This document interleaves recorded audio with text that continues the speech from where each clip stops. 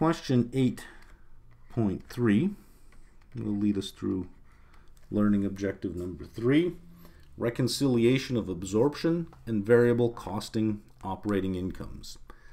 Sunrise Pools and Spas manufactures fiberglass forms for in-ground pools and swim spas for all season use. The company uses variable costing for internal management reports and absorption costing for external reports to shareholders, creditors, and the government. The company has provided the data for the swim spa business in years 1, 2, and 3 as shown below, and I will copy it out shortly. The company's fixed manufacturing overhead per unit was constant at $2,500 for all 3 years. Required, number 1, determine each year's absorption costing income. So we're given the variable costing operating income, we're given beginning and ending inventories for each year, and the fixed cost per unit, and asked to arrive at the absorption costing. So this is actually fairly straightforward. What we need is we're given variable costing operating income for year 1, year 2, and year 3. And in year 1 we have 292.4. Year 2 we have 269.2. Year 3 we have 251.8. So to this we have to add any deferred fixed overhead. Deferred fixed overhead costs. And we are told that the overhead costs are $2,500 per unit. And then we subtract any released fixed overhead. And it is the same cost, $2,500 per unit, and that will give us our absorption costing operating income. So to do this, all we need to know is from the beginning of the year to the end of the year, did inventories increase or decrease? If they increased, that means we deferred some fixed overhead. If they decreased, that means we released some fixed overhead. So let's have a look at what our beginning and our ending inventories were in each year. In year 1, we started at 150 and we ended at 160. In year 2, we started at 180 and we ended at 150. And in year 3, we started at 160 and ended at 200. For the sharp ones among you that are watching, you're probably saying that makes no sense, because year 1 ending inventory should be year 2 beginning inventory, and they're not. And I have no explanation for that other than to say that it's just a question, and all it's really trying to do is see if you can solve this part, and it probably is just using some odd numbers just to throw some different scenarios at you in each year, so I wouldn't worry too much that these don't equal. They should. So for those of you who have noticed that there was a kind of a mismatch here, you're absolutely right, but ignore it. It doesn't change how we're solving the question. So in year 1, did inventories increase or decrease? We started at 150, we ended at 160, we increased inventories by 10, which means we deferred costs, so we're here. We have to add 10 times 2,500. So we add 25,000. For a total of 317,400. Notice that you cannot add and subtract at the same time. Either inventories went up or they went, in this case, they went down. But they cannot go up and down at the same time. So we're really just looking for one entry in each column. In year 2, we started at 180. We ended at 150, so inventories dropped. So we released 30 units from inventory. We released fixed overhead at $2,500 per unit, so we released $75,000. And that would make our absorption costing income $194,200. In year 3, we climbed 40 units. We increased by 40 units, so that means we deferred 40 units of fixed overhead in inventory at $2,500 per unit. For 100,000, and that would give us 351,800. Notice how the variable costing goes from 292 to 269 to 251. It's got a declining amount. So we can sort of look at this and say, since only sales drive operating income here, sales are declining. Whereas over here we went from 317 down to 194 and then fully rebounded and went even higher at 351. This gives us the impression that we had a tough year, but growth is back on track, when actually it really isn't. It's just that inventory went from 160 to 200. We deferred a lot of the costs into inventory. So our inventory might be, yes, overvalued. Let's see what else we have to do here. Number 2, in year 4, the company's variable costing operating income was $240,200. So let's do that now. Let's go to year 4 and let's put that number in. Was $240,200.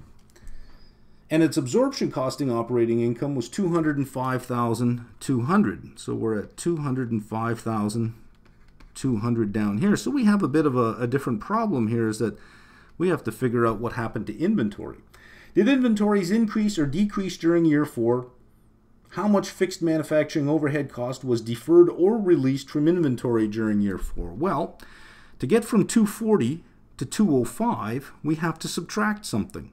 We have to subtract $35,000. So if we have to subtract, we're down here. Variable costing operating income plus deferred minus released. So we need a subtraction. So we're here at 35,000. So inventory went down.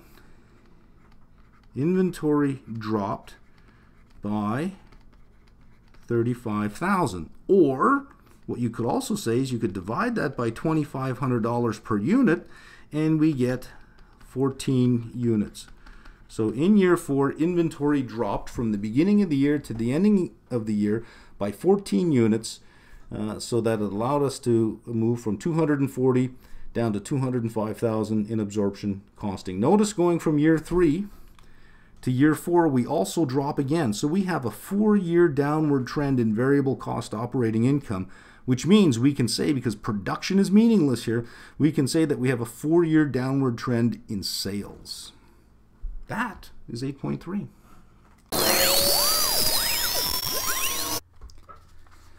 Okay, we're going to work on exercise 8.4, and this will cover off learning objective number 4. So let's see what we have here.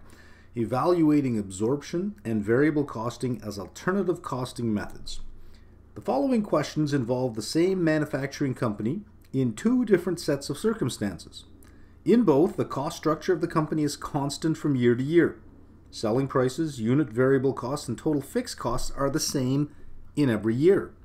However, unit sales and/or unit production levels may vary from year to year. Required. Number 1, consider the following data for scenario A. And we can see here under 3 years, we have year 1, year 2, year 3, variable costing operating income and absorption costing operating income. Notice that variable costing operating income is constant in every single year. Recall that the only thing that drives income under variable costing is revenue.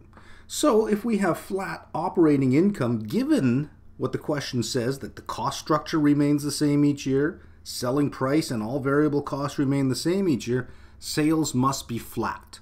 So there are no sales. Well, I shouldn't say there are no sales. Sales aren't increasing or decreasing, they're just flat. And absorption costing operating income bounces around from 16 in year 1 up to 29 in year 2, down to 6,000 in year 3. And let's see what we're being asked to do.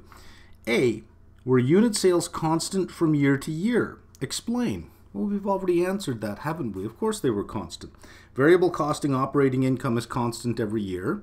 And we're told that selling price, variable cost per unit, and cost structure is constant over those 3 years. So that means that sales can't be increasing or decreasing. So there's one done.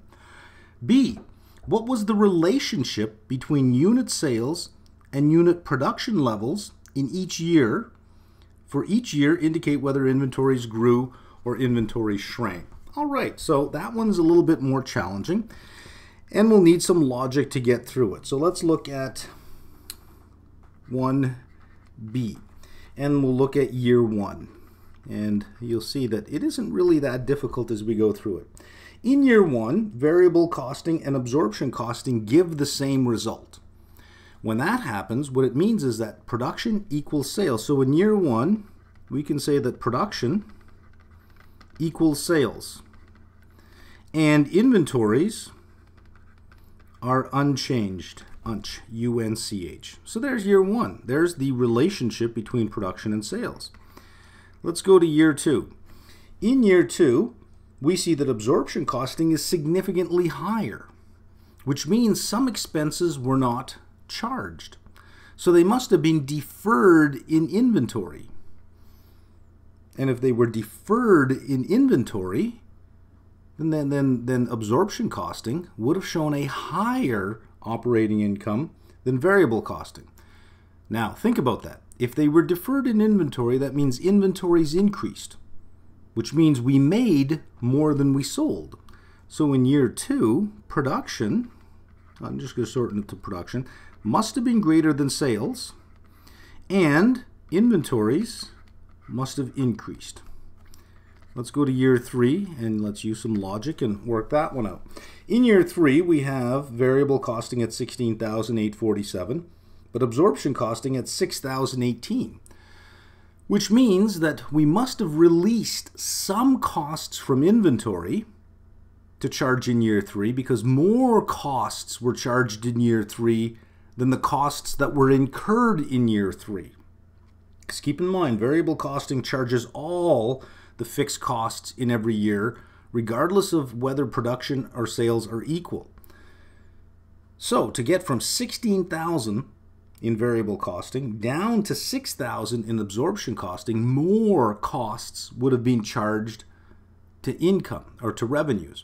And if more costs are charged, that means we must have been releasing units from inventory, which means that production must have been less than sales because not only did we sell all that we produced, but we dragged some out of inventory. So in year 3, production is less than sales, inventories decreased.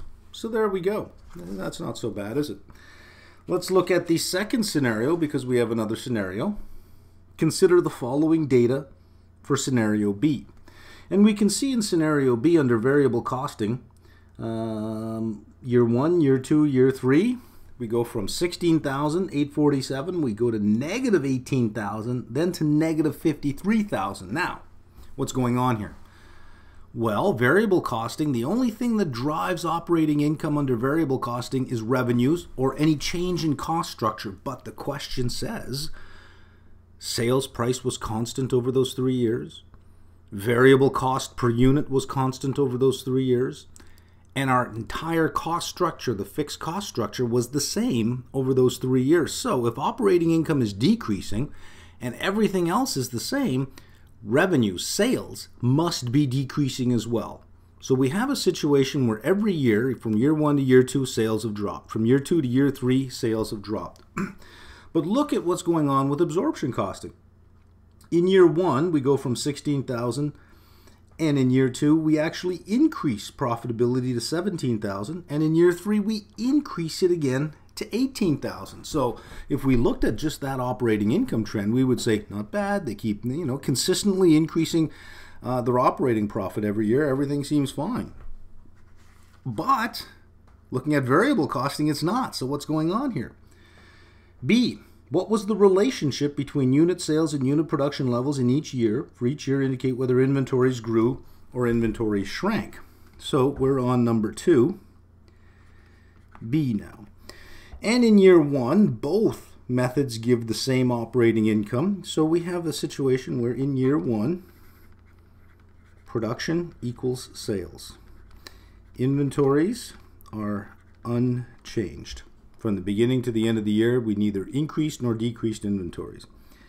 Year 2.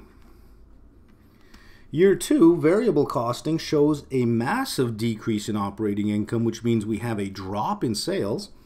But absorption costing shows an increase in profitability. So we have to rectify or reconcile year 2's negative $18,153 for variable costing to 17,853, which means we're adding something. So if we defer costs into inventory, we add that deferred cost to the variable costing net income. And since we have to add something, we know that production had to be greater than sales. Why?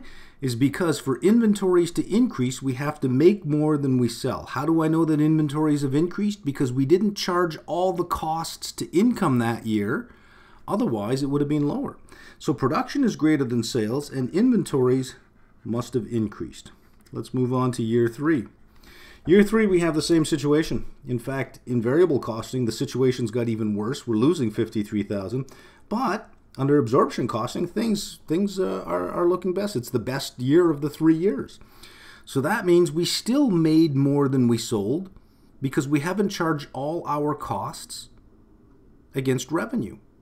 We took some of those costs and we deferred them in inventory. So production, again, exceeded sales for the next year, which means that inventory has increased again. Now, analysts are very good at spotting this trend. So if you have, because by the way, absorption costing is what's used for external reports. If we see year 1, year 2, year 3, a company that's increasing its operating income each year, but is also increasing its inventory in line with it, we know there's something going on. I say we because I analyze statements as well, but analysts know that there's something going on. That's a red flag when we see inventories increasing over a period of time. Now, the one thing that we would notice in absorption costing is we would notice that our sales, the revenue amount, would be decreasing. So when you have revenues that are decreasing, operating income that is increasing, look over to inventory. If inventory is increasing, there's your culprit right there. The company is using production to defer costs in inventory, thereby making the operating income look better than the revenue amount would dictate.